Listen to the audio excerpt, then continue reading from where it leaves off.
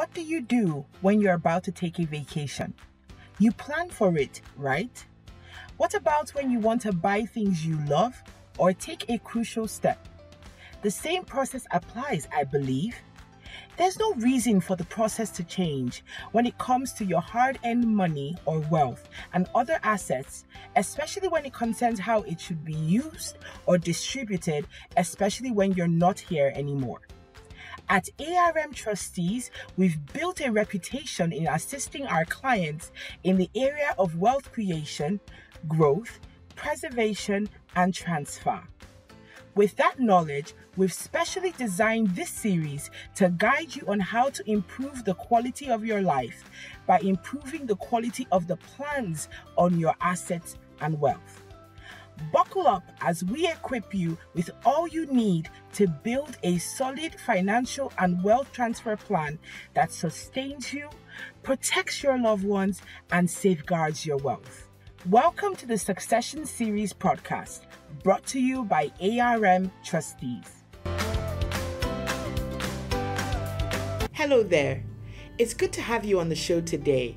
You are welcome to the very first episode of the Succession Series podcast, powered by ARM Trustees. This show aims to inform you on how to plan your assets and transfer same to the next generation in a seamless manner. On this show, we'll be having real conversations around some important issues regarding estate planning and wealth transfer plans. We would also be looking at some of these issues with the aim of proffering expert advice and solutions. So I encourage you to get your pen and paper because it promises to be very enlightening. My name is Onana Sagbagi, but you could call me Ona. On the show today, I have with me an astute professional who knows her onions. Her name is Mofoluke Keshinro. She is the first certified trust and estate practitioner in Nigeria and the head of private trust at ARM Trustees. Welcome to the show, Mofoluke. Thank you, Ona, for having me. Good day, everyone. So without further ado, let's dive right into it. So I have a letter from a concerned person. I'd like to read it. Is that okay? Please do. All right. So it says, I have been married for 10 years and blessed with 2 kids, 9 and 17 years old. Although my husband takes good care of us as we always go on holiday to Europe every summer and all expenses are paid by him, he does not believe in planning for future expenses. I recently told him that we should have a plan that will cater to our children's future education using the education trust. He said we shouldn't plan for tomorrow, that tomorrow will cater for itself. I am confused. What can I do? Now, this is from Tolani from Abuja. So, Mofoluke, before you address this issue, I'd just like you to tell us a little bit about the education trust. What exactly is an education trust? Thank you very much, Ona, and thank you, Tolani, for writing in. We appreciate the letter because it helps us to put perspective to, ideas like this or situations like this, of course, which a lot of people actually are going through and don't know how to, get professional advice. To simply define an education trust, it means a trust set up to settle or to ensure the education of the named beneficiaries under the trust is assured, whether or not the asset owner, the patriarch or matriarch of the family, is no longer in the picture. We try to put it mildly saying not in the picture, but really the truth is we are all going to eventually pass on. They say there are 2 certain things in life, death and taxes.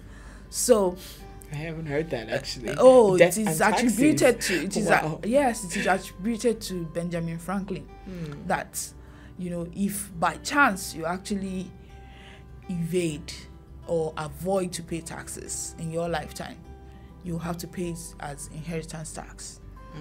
But death is a certainty, regardless of whoever or whatever you are, the number of years you spend on earth. That's true. So it is always important for us at every point in time to have that at the back of our mind, to plan for that eventuality and for those we indeed love.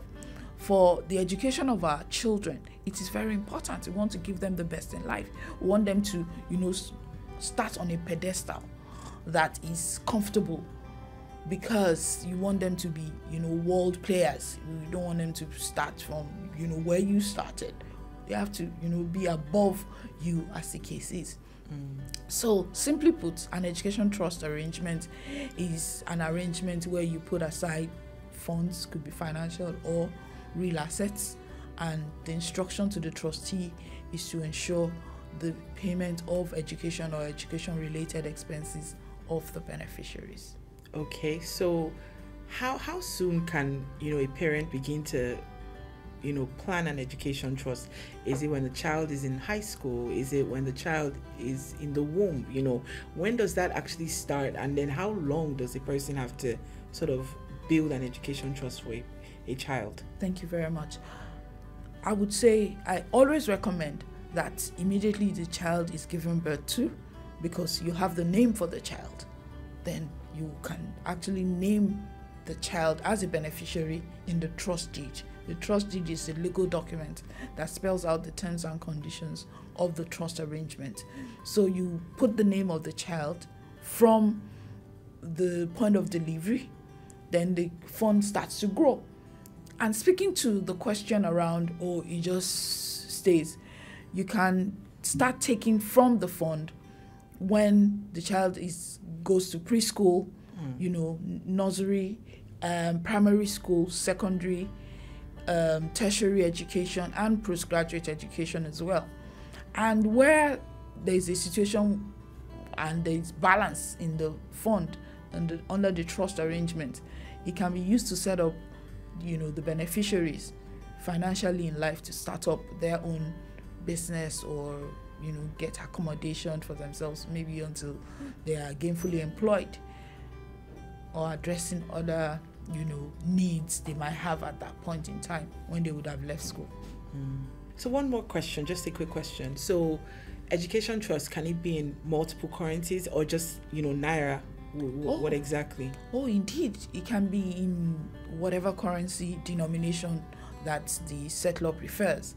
It can be in Naira, whatever currency, USD, yen, pound sterling. Yen. It depends on, you want to adopt, of currencies that are tradable. All right, so getting back to Tolani's question, so who do you think would be the best person to speak to her husband? How can we approach him? How can we convince a man that believes that, tomorrow will take care of itself? How do we convince a person like that to actually invest in an education trust? That's why we have professionals like us. We are ready to assist Tolani to speak with her husband, to guide in making him see the benefits of having an education trust. Okay. And beyond an education trust, even the travel expenses. He doesn't have to bother himself about, having to take care of all that. The trust arrangement will cater to all the needs, and she wouldn't have to worry. It will be a robust plan that she would see the value. The husband will see the value, in our recommendations, and when we actually create the structure for him. So you are basically saying that he needs to get in touch with professionals. Yes, but it's actually getting that meeting. I'm sure she has tried. It's getting that meeting in itself. All she needs to do is just to, give us his contact details. We'll reach out to him. We have literature that we share. We have, there's a way professionals approach matters. Like I always say that we are estate planning doctors. There's a way we approach situations like this that a Tolani as the spouse might not know how to, because she's not skilled in this area of practice. All right, so I hope Tolani is listening, so you can get in touch with our professionals and they would definitely speak to your husband and be able to convince him. Absolutely. All right. Thank you so much for your recommendations. But on a personal note, I always like to, advise couples that they should include financial planning in their discussions even before marriage. It's just so that they have an aligned view of, what their financial outlook or plan would look like. What do you think? Ona, I agree with you absolutely. Before you get into that kind of arrangement or contract, like they call it, marriage is a contract. It's always good to have, a meeting of the minds around a lot of subjects, financial planning being a major part of major part of the discussions that should happen before such a relationship. So it's really important to talk about financial planning, how you will structure, funding education of children, funding lifestyle, medical care, a lot of, responsibilities within the family that should be discussed and agreed on. Thank you, Mofoluke, for taking our time to be with us here today. And that's where we call it a wrap on today's episode on the Succession Series podcast. Now, don't forget that you can visit our website, www.arm.com.ng/trustees, to know more about our education trust. Or if you would like to talk to a trust advisor on how to set up an education trust, please send an email to armtrustees-pt@arm.com.ng. Now, I will leave you with this powerful quote by the great Nelson Mandela.